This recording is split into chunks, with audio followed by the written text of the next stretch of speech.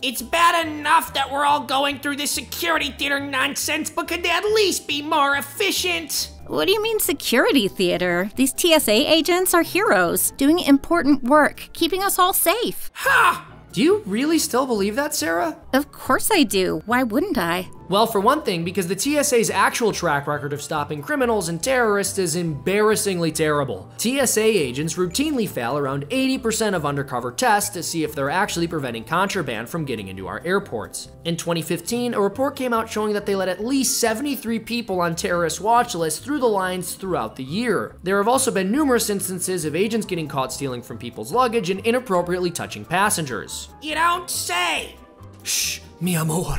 And on top of that, their rules are completely insane. Ain't that right? If this here soap's over 3 ounces, they treat it like a deadly threat. But then what do they tell me to do with it? Dump it in this bin with all the random stuff they claim is dangerous. Okay, well, yeah, that doesn't make sense. A few years ago, a buddy of mine had his belt buckle stolen by the TSA because it was in the shape of a science fiction ray gun.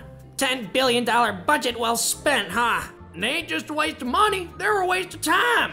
Whatever, it's not that big of a deal. It's actually a bigger deal than you'd think. The average time to get through a TSA line at Miami's airport is just under 20 minutes. Multiply that by the number of travelers that went through the line in 2020, which is almost 23.9 million people. And you get 470 million minutes just standing in these stupid lines? Yep, that's a massive amount of time and stress, and almost anything else that people would do if they got that time back would be more beneficial to society. We'd all be better off if we just shut it down. Why can't you guys ever just let me believe the government isn't always the worst? The question is, why can't they let us believe that? Amen.